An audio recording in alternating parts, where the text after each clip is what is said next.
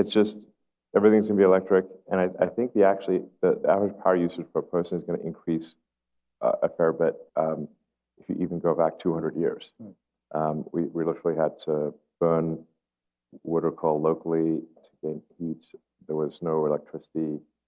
And even if you take all the steam engines and everything and divide that by total number of humans, power usage per human, thermal, electrical, or otherwise, was minuscule 200 years ago, and even less 300 years ago. Now it is incredibly high, and it is rising.